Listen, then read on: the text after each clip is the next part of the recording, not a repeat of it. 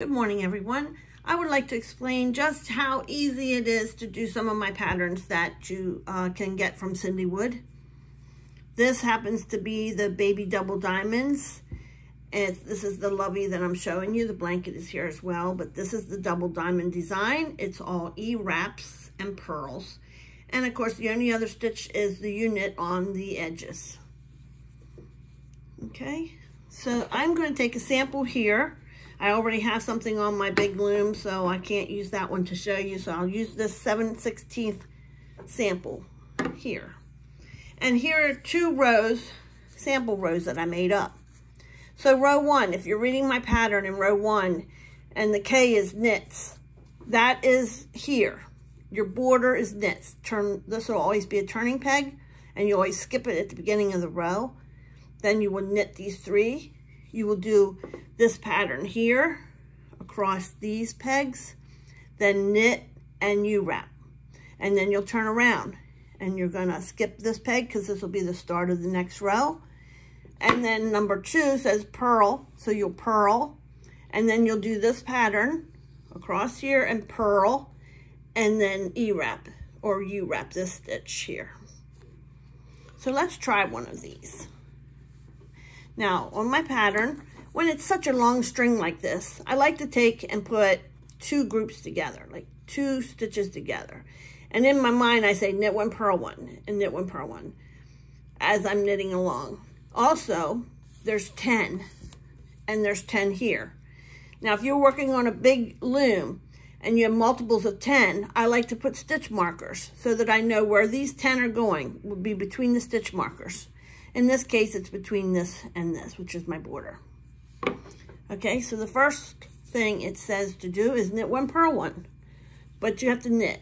So first, we're gonna knit the border.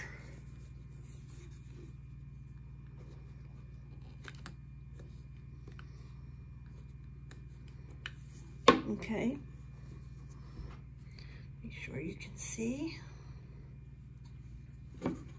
Okay, the next part says knit 1, purl 1. So we're going to do that. Knit 1. And the next one is a purl.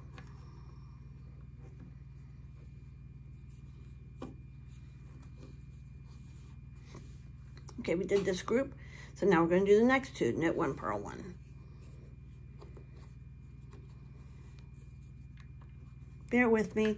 Camera's here in front of me, and I'm not used to looming with a camera in front of me, but we're going to get through this because I want you to see how easy this really is. Okay, so we did knit 1, purl 1, knit 1, purl 1. The next one is knit 2, purl 1.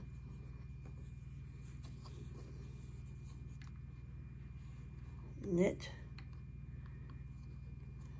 off, and purl. On my pattern, I will have what kind of knit to use. On almost all my patterns, it's an E-wrap. If it's anything other than that, I will definitely have that written on my pattern. Okay, so now we've done 3 sets. Now we're up to knit 1, purl 1, and then the very last knit 1.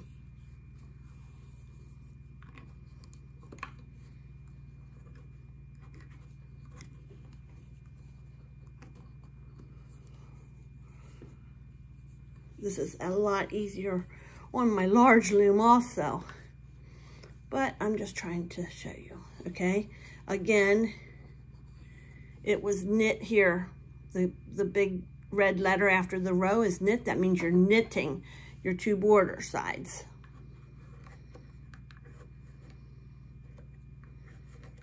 And then here, I just do a U-wrap. I just go like this because I like to hold my yarn here in the front. You can do it like this if you want. Some people E-wrap, that's up to you. I prefer the U-wrap. It gives me a beautiful, nice edge. Here's the edge of the lovey. And you can see the beautiful, nice chain stitch there. This is the beautiful chain stitch ending. And the beginning chain stitch here. Everything matches. Your sides, your edges, all match. Okay, so now we're on this side, so we're on row 2.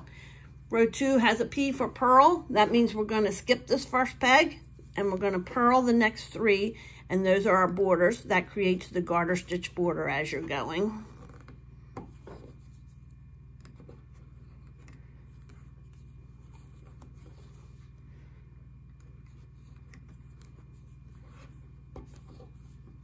Okay, and now we're back to the pattern again.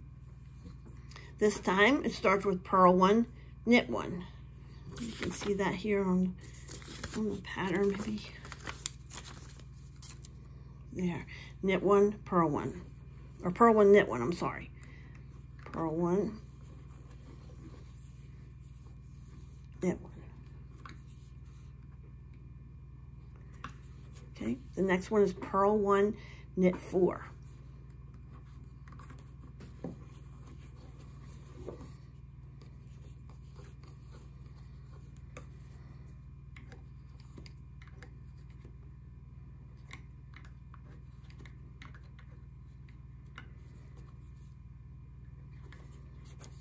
This yarn splits a little bit. It's harder to work with. Okay, now the next section is the purl 1, knit 1, and then the final purl 1. If at any time you forget where you are, you should have your stitch markers on, and you can count 1, 2, 3, 4, 5, 6, 7, 1, 2, 3, 4, 5, 6, 7, so you know you're here. So also a good tip is if I have to walk away from it, I'll put a stitch marker here, and that also tells me which way I'm going and what stitch I'm on. Okay, so I'm going to end with the purl 1, knit 1,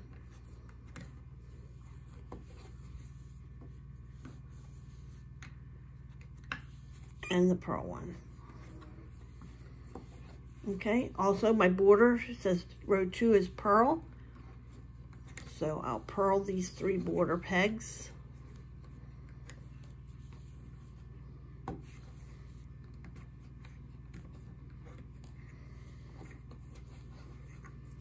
And you wrap that last one. Okay, and that's 2. Now, on my pattern, however, when you're using a big round loom like this one here, this big round, let me show you, big round one. Okay, you might need to repeat this a whole bunch of times. So like, you'll have your stitch markers on your pegs, and you'll do this through there, or through here, whichever way you happen to be going, and then you'll have another stitch marker. So you'll repeat this again, and when you get to the next stitch, you'll repeat it again. It depends how many pegs you're using. You might repeat it 6 times, you might repeat it 10 times around the loom. But then when you get back to the other side, you'll come to your stitch markers, and you will continue to knit purl. I always remember that odds are knits and evens are purls. If you can't remember that though, this is what you do. You write it down. I use a steno pad. I've also, on some of my latest Afghan patterns, I've been putting a picture of my steno pad and how I just tally mark each row when I'm done. It's so easy that way. I use a little ruler that clips onto my book to help keep my place. But anyway, if you can do that, if you can follow something like this, you can do any of my patterns. Absolutely any of my patterns.